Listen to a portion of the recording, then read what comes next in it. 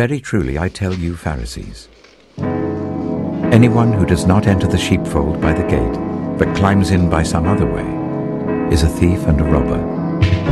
The one who enters by the gate is the shepherd of the sheep. The gatekeeper opens the gate for him, and the sheep listen to his voice. He calls his own sheep by name and leads them out. When he has brought out all his own, he goes on ahead of them, and his sheep follow him because they know his voice. But they will never follow a stranger. This is magic to and fro. Please give me one last show. Jesus said again, very truly I tell you, I am the gate for the sheep. All who have come before me are thieves and robbers, but the sheep have not listened to them. I am the gate. Whoever enters through me will be saved.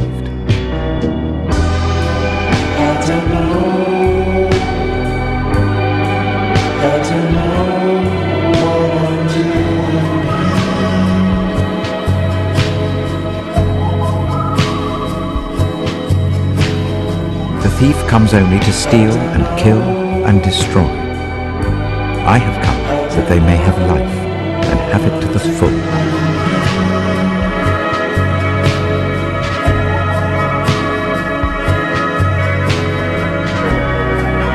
I am the good shepherd.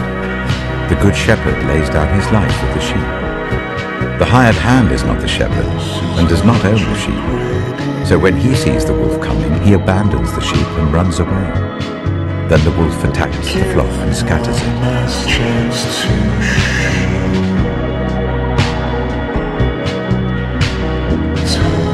The man runs away because he is a hired hand and cares nothing for the sheep. I am the good shepherd. I know my sheep, and my sheep know me, just as the Father knows me, and I know the Father.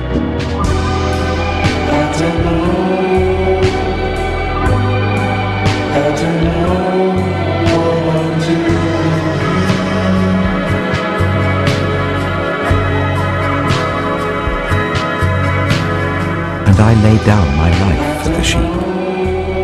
I have other sheep that are not of this sheepfold. I must bring them also. They too will listen to my voice. And there shall be one flock and one shepherd. The reason my Father loves me is that I lay down my life, only to take it up again.